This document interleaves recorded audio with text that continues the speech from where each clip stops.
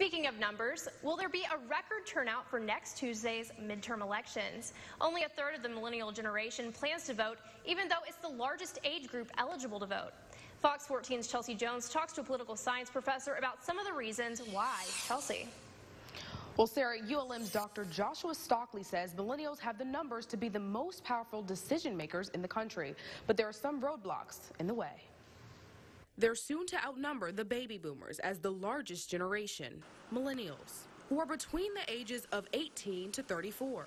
But when it comes to voting, so I feel like it's important to vote and make your opinion known, and so because you do have a voice. They're the least likely to do it. I had school, I had so much work to do, I just didn't have time. And I actually did go to the DMV, but it was too much. A significant portion of this group, they're in college. Dr. Stockley says there is a common misconception that millennials don't vote because they're lazy.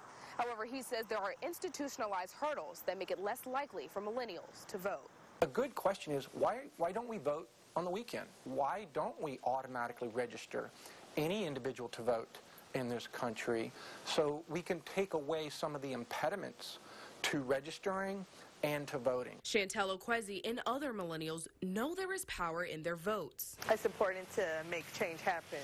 And us being millennials, there's a different way we think and we see things. As voting, you have the responsibility to change and influence what you want to, I guess, make happen in your community. And they all agree there is danger in not voting. The system is never going to change.